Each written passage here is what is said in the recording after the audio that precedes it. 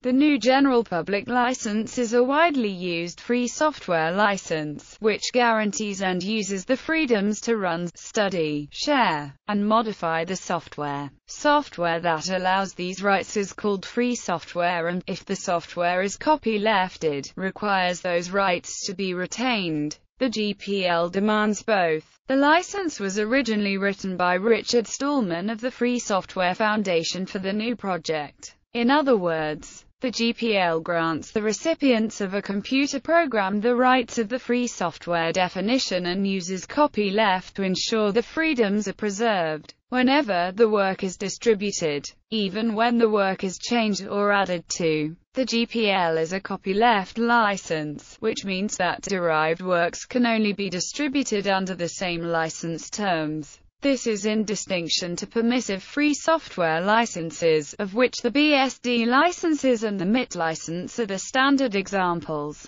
GPL was the first copyleft license for general use. Prominent free software programs licensed under the GPL include the Linux kernel and the GNU compiler collection. Some other free software programs are dual licensed under multiple licenses, often with one of the licenses being the GPL. Historically, the GPL license family has been one of the most popular software licenses in the FOSS domain. David A. Wheeler argues that the copyleft provided by the GPL was crucial to the success of Linux-based systems, giving the programmers who contributed to the kernel the assurance that their work would benefit the whole world and remain free, rather than being exploited by software companies that would not have to give anything back to the community. On the 29th of June 2007, the third version of the license was released to address some perceived problems with the second version that were discovered during its long-time usage. To keep the license up to date, the GPL license includes an optional "any later version" clause, allowing users to choose between the original terms or the terms in new versions as updated by the FSF. Developers can omit it when licensing their software. For instance, the Linux kernel is licensed under GPL v2 without the "any later version" clause. History. The GPL was written by Richard Stallman in 1989, for use with programs released as part of the GNU project. The original GPL was based on a unification of similar licenses used for early versions of GNU Emacs, the GNU debugger and the GNU C compiler. These licenses contained similar provisions to the modern GPL, but were specific to each program, rendering them incompatible, despite being the same license. Stallman's goal was to produce one license that could be used for any project, thus making it possible for many projects to share code. The second version of the license, version 2, was released in 1991. Over the following 15 years, members of the free software community became concerned over problems in the GPL v2 license that could let someone exploit GPL licensed software in ways contrary to the license's intent. These problems included TiVoization, compatibility issues similar to those of the GNU General Public License, and patent deals between Microsoft and distributors of free and open source software, which some viewed as an attempt to use patents as a weapon against the free software community. Version 3 was developed to attempt to address these concerns and was officially released on the 29th of June 2007. Version 1 of the GNU GPL, released on the 25th of February 1989, prevented what were then the two main ways that software distributors restricted the freedoms that define free software. The first problem was that distributors may publish binary files only, executable, but not readable or modifiable by humans. To prevent this, GPL v1 said that any vendor distributing binaries must also make the human-readable source code available under the same licensing terms. The second problem was that distributors might add restrictions, either to the license, or by combining the software with other software that had other restrictions on distribution. The union of two sets of restrictions would apply to the combined work, thus adding unacceptable restrictions. To prevent this, GPL v1 said that modified versions, as a whole, had to be distributed under the terms in GPL v1. Therefore, software distributed under the terms of GPL v1 could be combined with software under more permissive terms, as this would not change the terms under which the whole could be distributed. However, software distributed under GPL v1 could not be combined with software distributed under a more restrictive license, as this would conflict with the requirement that the whole be distributable under the terms of GPL v1. Version 2. According to Richard Stallman, the major change in GPL v2 was the liberty or death clause, as he calls it, Section 7. This section says that if a license imposes restrictions that prevent distributing GPL-covered software in a way that respects other users' freedom, the developer may not distribute it at all. The hope is that this makes it less tempting for companies to use patent threats to require fees from free software developers. By 1990, it was becoming apparent that a less restrictive license would be strategically useful for the C library and for software libraries that essentially did the job of existing proprietary ones. When version 2 of the GPL was released in June 1991, therefore, a second license, the Library General Public License, was introduced at the same time and numbered with version 2 to show that both were complementary. The version numbers diverged in 1999 when version 2.1 of the LGPL was released, which renamed it the New Lesser General Public License to reflect its place in the philosophy. Version 3. In late 2005, the Free Software Foundation announced work on version 3 of the GPL. On 16 January 2006, the first discussion draft of GPL v3 was published, and the public consultation began. The public consultation was originally planned for 9 to 15 months but finally stretched to 18 months, with 4 drafts being published. The official GPL v3 was released by FSF on 29 June 2007. GPL v3 was written by Richard Stallman, with legal counsel from Eben Moglen and the Software Freedom Law Center. According to Stallman, the most important changes are in relation to software patents, free software license compatibility, the definition of source code, and hardware restrictions on software modification. Other changes relate to internationalization, how license violations are handled, and how additional permissions can be granted by the copyright holder. It also adds a provision that strips digital rights management of its legal value, so people can break anything a court might recognize as DRM on GPL software without breaking laws like the DMCA. The public consultation process was coordinated by the Free Software Foundation with assistance from Software Freedom Law Center, Free Software Foundation Europe, and other free software groups. Comments were collected from the public via the gplv3.fsf.org web portal. That portal runs purpose-written software called STET.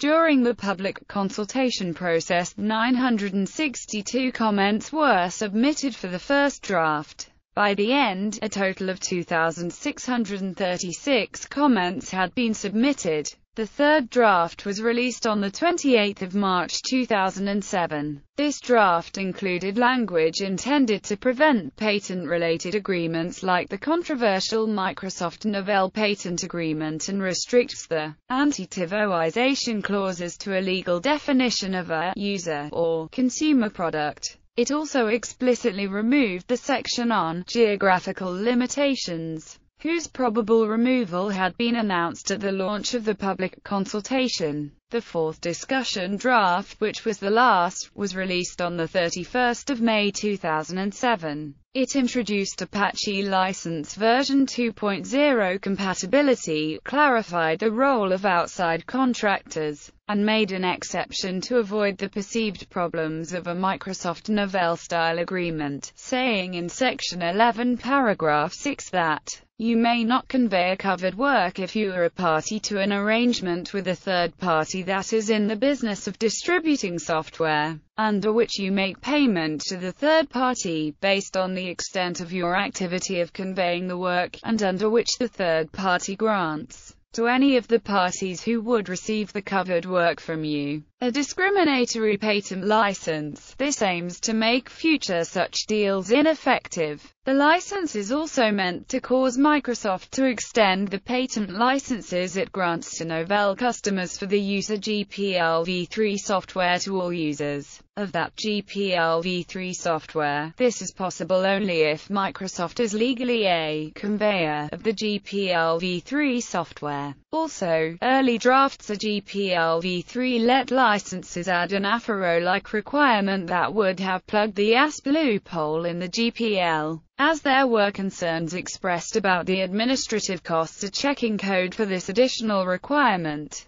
it was decided to keep the GPL and the Afero license separated. Others, notably some high-profile developers of the Linux kernel, for instance Linus Torvalds, Greg Crower, Hartman and Andrew Morton, commented to the mass media and made public statements about their objections to parts of discussion drafts 1 and 2. The kernel developers referred to GPL-v3 draft clauses regarding DRM, TiVoization, patents, additional restrictions, and warned of balkanization of the open-source universe. Linus Torvalds, who decided to not adopt the GPL-v3 for the Linux kernel, reiterated his criticism even years later. GPL-v3 improves compatibility with several open-source software licenses such as Apache License, version 2.0, and the new Afero General Public License, which GPL-v2 could not be combined with. But on the downside, GPL-v3 software can only be combined and share code with GPL-v2 software if the used GPL-v2 license has the optional, or later, clause and the software is upgraded to GPL-v3, while the GPL-v2 or any later version clause is considered by FSF as the most common form of licensing GPL-v2 software. For example, Toybox developer Rob Landley described it as a lifeboat clause. Software projects licensed with the optional, or later, clause include the new project, while a prominent example without the clause is the Linux kernel. The final version of the license text was published on 29 June 2007.2016 Terms and Conditions. The terms and conditions of the GPL must be made available to anybody receiving a copy of the work that has a GPL applied to it. Any licensee who adheres to the terms and conditions is given permission to modify the work, as well as to copy and redistribute the work or any derivative version. The licensee is allowed to charge a fee for this service, or do this free of charge. This latter point distinguishes the GPL from software licenses that prohibit commercial redistribution. The FSF argues that free software should not place restrictions on commercial use, and the GPL explicitly states that GPL works may be sold at any price. The GPL additionally states that a distributor may not impose further restrictions on the rights granted by the GPL. This forbids activities such as distributing of the software under a non-disclosure agreement or contract. Distributors under the GPL also grant a license for any of their patents practiced by the software, to practice those patents in GPL software. The fourth section for version 2 of the license and the seventh section of version 3 require that programs distributed as pre-compiled binaries are accompanied by a copy of the source code. A written offer to distribute the source code via the same mechanism as the pre-compiled binary, or the written offer to obtain the source code that the user got when they received the pre-compiled binary under the GPL. The second section of version 2 and the fifth section of version 3 also require giving all recipients a copy of this license along with the program. Version 3 of the license allows making the source code available in additional ways in fulfillment of the seventh section. These include downloading source code from an adjacent network server or by peer-to-peer transmission. provided that is how the compiled code was available and there are clear directions on where to find the source code. The FSF does not hold the copyright for a work released under the GPL, unless an author explicitly assigns copyrights to the FSF. Only the individual copyright holders have the authority to sue when a license violation takes place. Use of licensed software under the GPL may be run for all purposes, including commercial purposes and even as a tool for creating proprietary software. For example, when using GPL-licensed compilers, users or companies who distribute GPL-licensed works may charge a fee for copies or give them free of charge. This distinguishes the GPL from shareware software licenses that allow copying for personal use but prohibit commercial distribution, or proprietary licenses where copying is prohibited by copyright law. The FSF argues that freedom respecting free software should also not restrict commercial use and distribution. The GPL explicitly states that GPL works may be sold at any price. In purely private use, with no sales and no distribution, the software code may be modified and parts reused without requiring the source code to be released. For sales or distribution, the entire source code need to be made available to end users, including any code changes and additions. In that case, copyleft is applied to ensure that end users retain the freedoms defined above. However, software running as an application program under a GPL-licensed operating system such as Linux is not required to be licensed under GPL or to be distributed with source code availability. The licensing depends only on the used libraries and software components and not on the underlying platform. For example, if a program consists only of own original custom software, or is combined with source code from other software components, then the own custom software components need not be licensed under GPL and need not make their code available, even if the underlying operating system used is licensed under the GPL. Applications running on it are not considered derivative works. Only if GPL parts are used in a program, then all other source code of the program needs to be made available under the same license terms. The new lesser general public license was created to have a weaker copyleft than the GPL, in that it does not require own custom-developed source code to be made available under the same license terms. Copyleft: the distribution rights granted by the GPL for modified versions of the work are not unconditional. When someone distributes a GPL-D work plus his/her own modifications, the requirements for distributing the whole work cannot be any greater than the requirements that are in the GPL. This requirement is known as copyleft. It earns its legal power from the use of copyright on software programs. Because a GPL work is copyrighted, a licensee has no right to redistribute it, not even in modified form, except under the terms of the license. Conversely, if one distributes copies of the work without abiding by the terms of the GPL, he or she can be sued by the original author under copyright law.